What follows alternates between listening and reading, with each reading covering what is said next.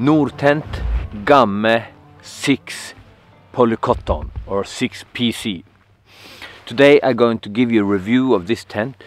I want to show you things that I like with this tent, and I'm also going to show you a few things that I don't like with this tent.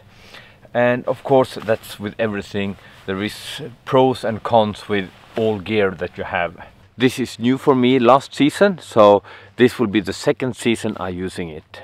My name is Matti. I'm working as a dog musher and nature guide up in northern Sweden, just above the Arctic Circle in Jokkmokk. I do it together with my partner Stina, and we run a small business, so outdoor life is what we're doing for a living. Nortent is a new brand for me. I just found them some years ago, 2 years ago, something like that. And normally I've been using mostly Hilleberg tent. Hilleberg is a kind of top quality product, high-end products. And Nortent, I don't really know, but it's a new brand. They are produced in China, if I understand everything right, but the company is from Norway. The price level on these products are much lower than the price on the Hilleberg tent. I don't know if you can compare these two tents really with each other, and there is some small details that I actually see that they put more effort into Hilleberg than into Nortent. But there is also details with Nortent that I really like.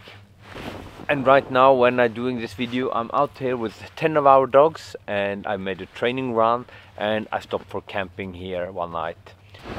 The Gamme tent is a self-standing construction. It's a dome tent, and you have these 3 bows that you start with when you're putting it up, and then you have 2 additional bows that goes cross over.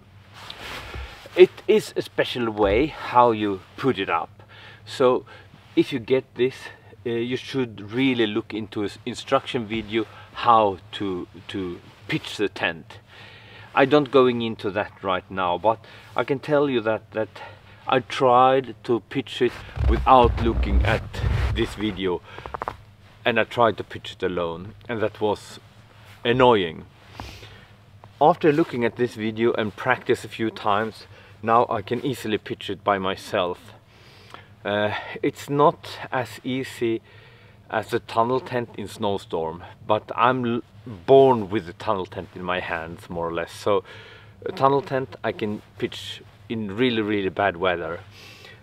Maybe I can do that also with this tent after a while, but I also I know how the situation can be when you're out in a snowstorm, and I'm very picky with my skills. I really want to know that I can do it in bad weather, and I need more practice with this tent. As I said, I only use it 1 season.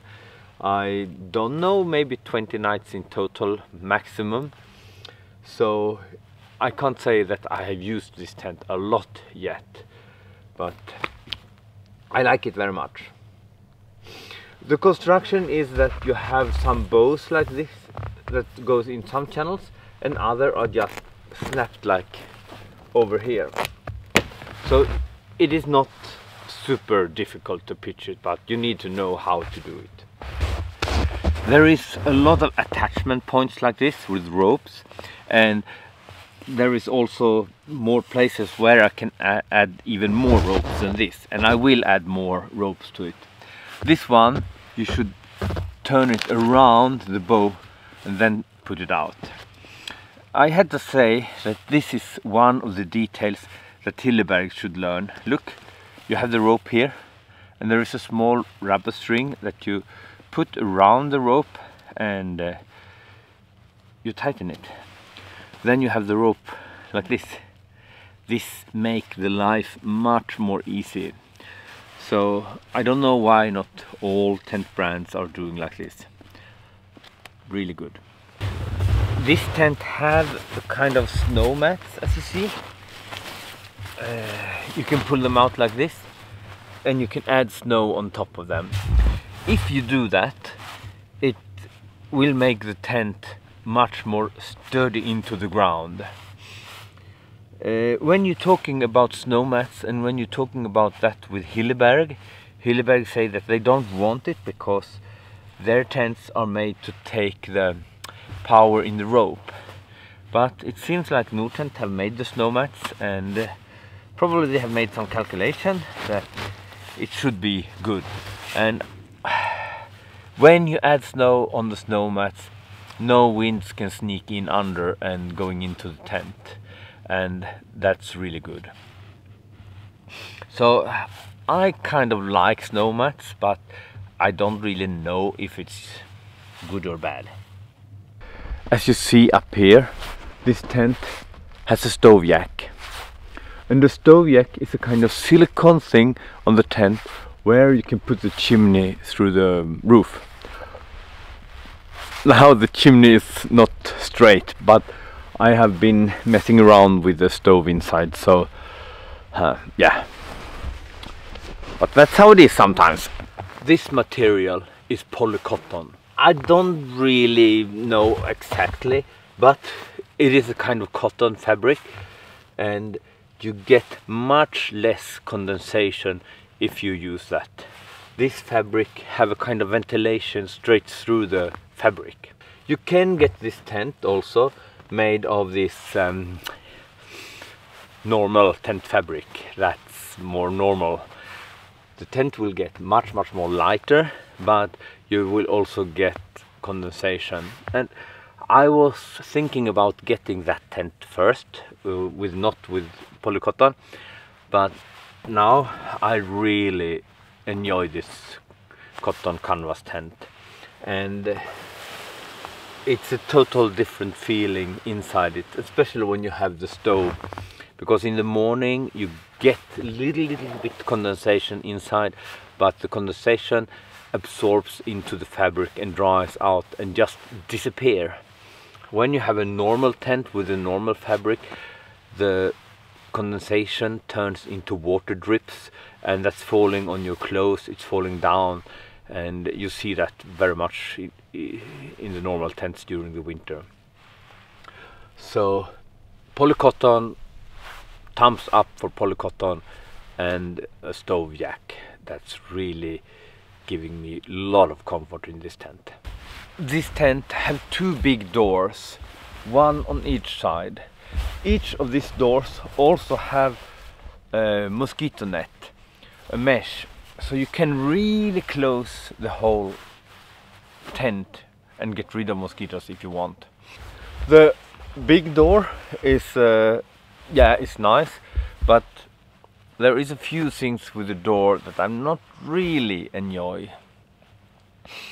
And one of these things is that the zipper don't goes around. You can't really close the door totally. The door will always be open down here on the lower part.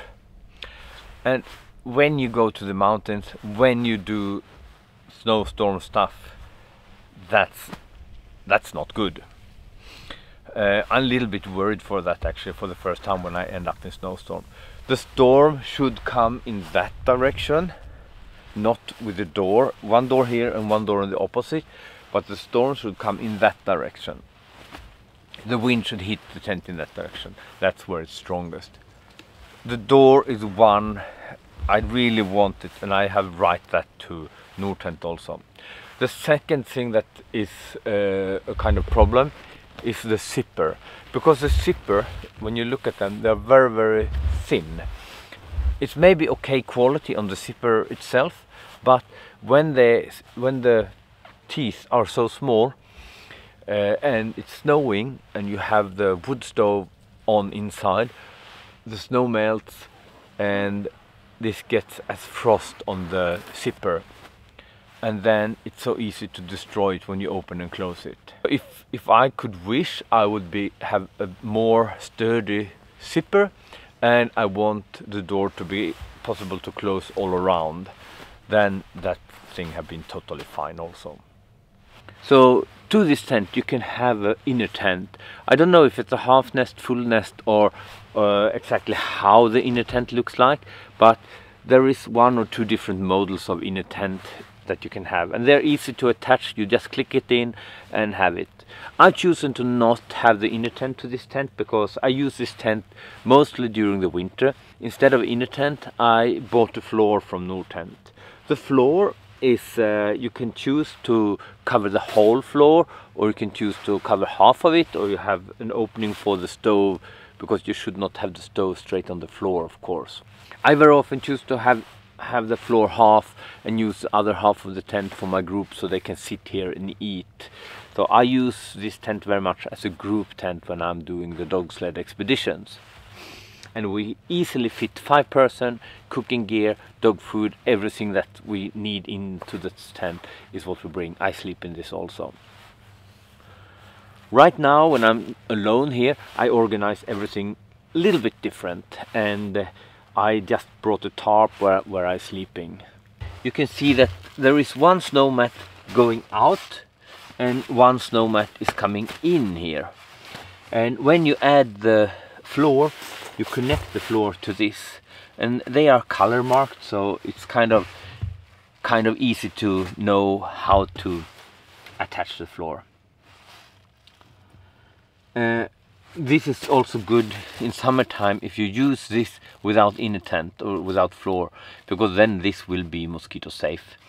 And yeah, really good. I used it in summertime and tested it in rain. Now this tent is still new, so I had no problem in rain. It didn't rain through it. And as long as you keep a fire in the stove, it pushes the moisture out of the tent fabric. And yeah, that's how it works with tippies, and we always use tippies like that, so this should be okay. You maybe had to add some coating or impregnation on the fabric now and then, but for winter use I don't think you need any impregnation. You just need a stove and some firewood. Yes, and then we have the stove. This stove is winter weld fast fold. I don't know exactly how big it is. I write it up here maybe. And what I know is that the stove is 3 kilograms, and the pipe is nested, so the pipe comes in section. It's not the one you're rolling, you know. This pipe, it's really good when you are tired, when you are in the deep snow and so on, because you just build it up. And it's kind of long pipe, and if you want to roll such a long pipe when you are tired, that's, I promise, that's a moment for irritation. So this saved a lot of energy and irritation for me. Stove, pipe, 3 kilograms. I had the smaller first, the 1 kilogram stove, winter weld ultralight backpacking I think it's called, and for me that was not big enough. I need a bigger stove. Nortent also sells stoves, but I think they don't have this titanium. I don't know. I will do a review of the stoves later on also, but not right now. Normally I put a big piece of plywood under the stove, and I organize things totally different than now. Now I just put 2 logs under it, and yeah, that works also. So, and if we look up here, there is small openings. So you see, you can open it and like this, and then you can close it if you want it mosquito safe. It's not snowing in here. It's sometimes you close on one side and open on another side and so on, but really good ventilation in the top, and hot moisture air goes up and you want to get rid of it. I have few small holes here. That was during one of the first tour when I used it, and I did burn a lot of spruce firewood. Spruce makes sparkles. Sparkles fly out of the chimney and burn the fabric. Yeah, that's not good. But it's not a big deal, you just put some glue or something over it and then it's okay again. And then we have to look here. Here's another kind of ventilation. There is two of them, one on each side.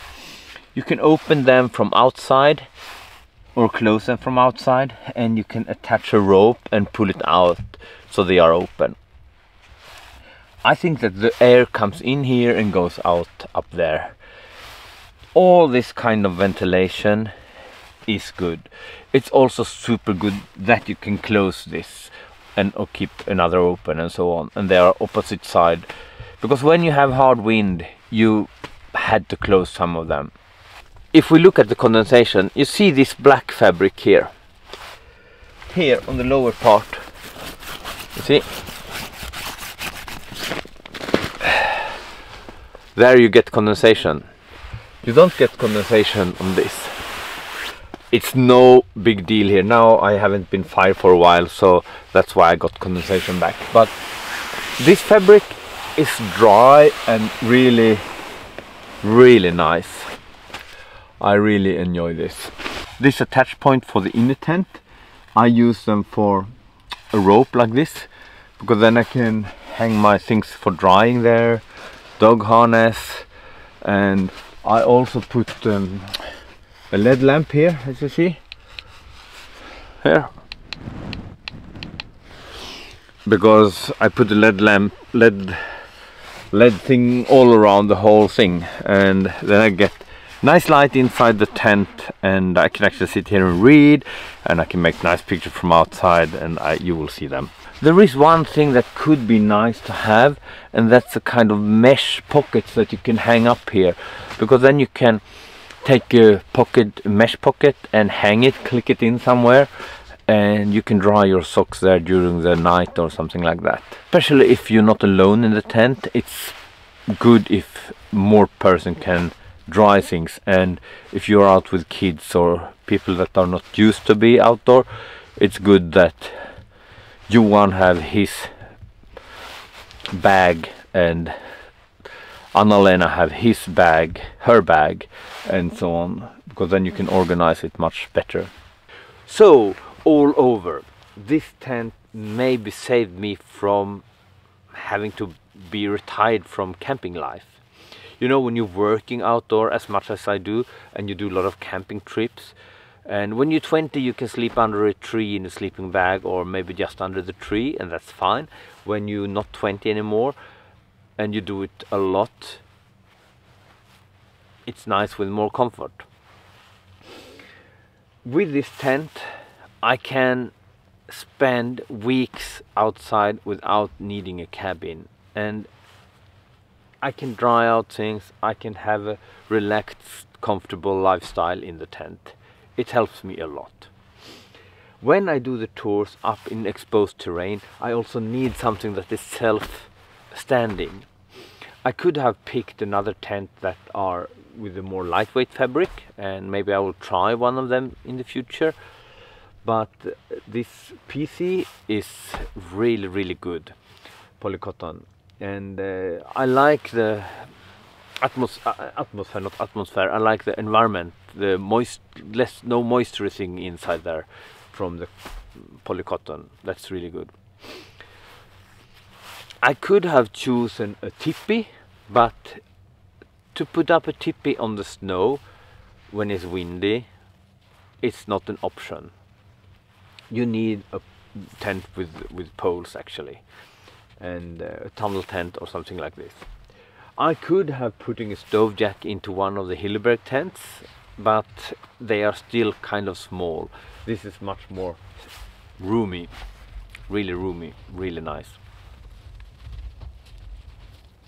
Do I recommend this tent for you? Yes, I do. I recommend this tent for you who not are a backpacker, because you don't carry this tent. This is like 17 kilo with the stove and everything I bring on longer tours, so it's nothing for the backpack. If you do ski tours and you have a pulka, you can put it in the pulka, and but not for a solo trip. Maybe for base camp trips, if you are a skier, this is really good. You ski in somewhere, put it up, and you keep it as a base camp. That's really good. You can choose a lighter 4-person tent, and then it's maybe better for you if you are a skier or something like that. But it don't come with polycotton yet. Maybe they do it later, I don't know. If you are a dog musher, if you are a snowmobile person, or if you're camping close to the car, the weight of this tent is nothing for you. Then you can just put it in the sled, put it in the car and head out, because then it's suddenly a lightweight tent if you compare it to a lot of other tents that you're using.